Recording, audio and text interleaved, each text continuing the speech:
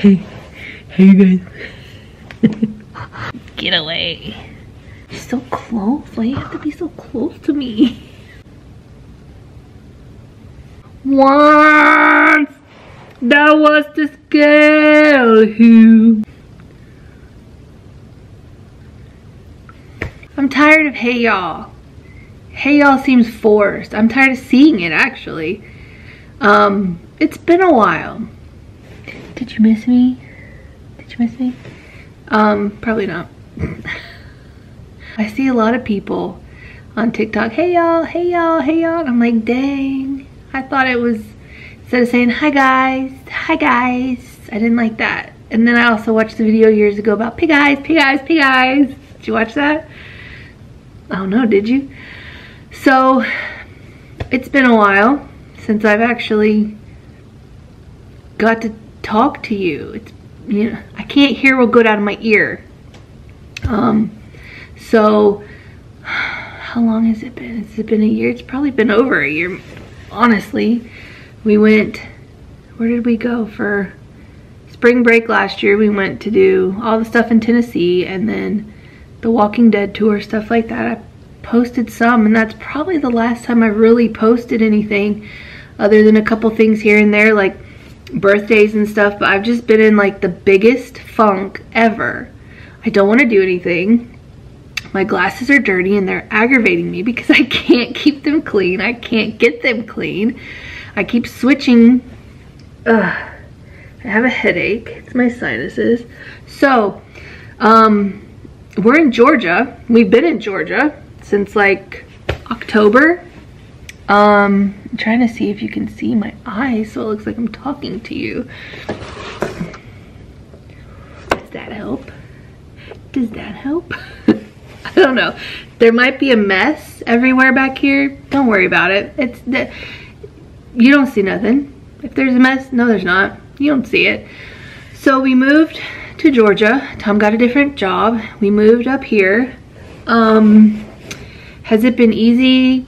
I mean, for a while there, no, it was not. And then I was contemplating, hey, was this the right decision? Should we have made this choice for the family and, you know, pull Garrett out of the other school? I don't even know if I made the video about the other school he went into after LCS kicked him out. Since that happened, I've kind of just been like, what is the word? Defeated, I guess. Like, I feel like our whole family just got punched in the gut. Both kids get kicked out. Amelia was able to finish the year. But you know how you go somewhere and you have just, you feel like you're not wanted? That's what you get. So since then, it's just been, for me, I don't know so much about the kids. It's just been kind of like downhill. It sucks. I haven't wanted to do anything. I don't want to talk to anybody. I, honest to God, just want to sleep all day long. I don't want to see anybody. I don't want to do anything. I don't want to go anywhere. I want to watch TikTok and just sleep. You know, and then stay up till 2 in the morning, get the kids to school, and then come back home and sleep. That's just what I feel like doing. So I just feel like that was a big blow that, you know, the family took, and I just haven't been able to recover from that. Personally, me, like I said, the city that we're living in, we hate it. I hate it. Tom hates it. The kids hate it. When I was looking up schools, the school's like right around the corner from here. It takes us a minute to get there, and it just has sucked. I'll have to tell you all about that another day. I got sick in February. What happened? I don't, like, you know, I always complain about like sinuses and headaches and stuff, and I started getting a sore throat the night we went to pick my mom up from the train station, because she came up to stay with us for a little while, and I had a sore throat. No big deal. The next day, you know, it was hurting, and it was my sinuses, and I kind of felt like, you know how when you know, to pop your ears or whatever, I needed to do that really bad, and I didn't really get it. So I laid over the edge of the bed and I tried to do it, and all of a sudden I got like the worst amount of pressure in this ear so much pressure, so much pain. I could not function, and it gradually got worse throughout the night. So it ended up about 2 o'clock in the morning. I had to wake Tom up to take me to the ER to get, you know, stuff checked out and everything. And that was a whole fiasco. But I had really bad, really bad ear infection.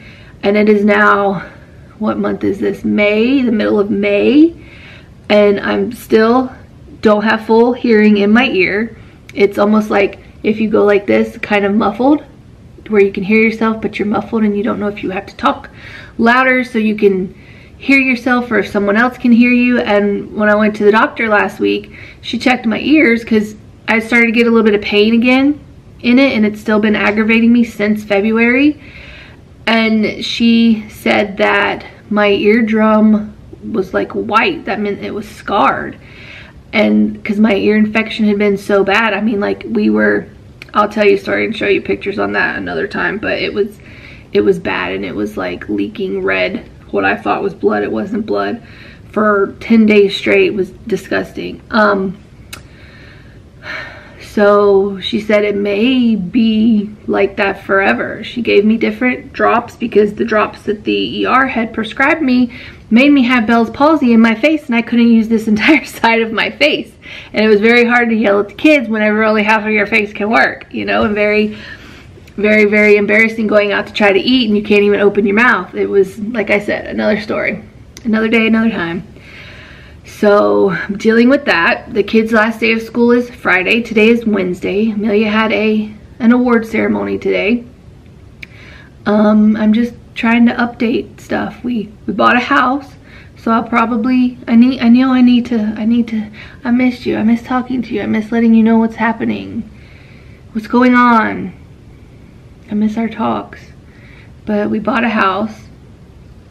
It's about an hour away from here, but I'm just glad we're leaving this city, because this city, everyone that we have had contact with at any place you go, you know, anywhere, to McDonald's, to the where is it you go for, not DCF, wherever for like Medicaid, because I had to get that going with Garrett up here. And just everywhere you call or talk to, the people act like you are bothering them for doing their job. You go to a furniture store, you go anywhere to ask a question, and it's like they give you the most attitude for just them doing their job and you being there. We have 3 Walmarts, 1 Supercenter, 2 marketplaces, no Target. It sucks. No Sam's. It sucks.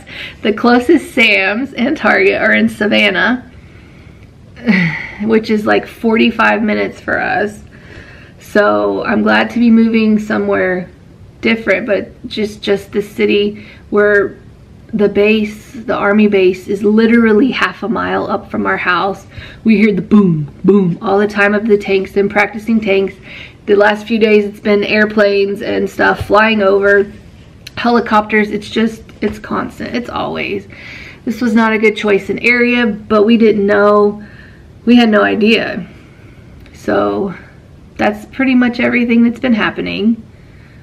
I mean, it's not really been exciting. I've just been trying to survive and let the kids survive, and it's been a hot mess because Amelia's like 15-year-old, you know, fixing to turn 9 next month and acting like a 15-year-old. I think we finally got Garrett situated with medicine, and it's on to Amelia. Like I said, that's everything is another story. I just kind of wanted to update you and let you know I've been here, and I see you, you know, watching stuff, and thank you. We're here, we're fixing to move, but that's what's up. Nothing exciting. I mean, not really. I guess I should start. I would like to do daily things. I really want to start TikTok. Really?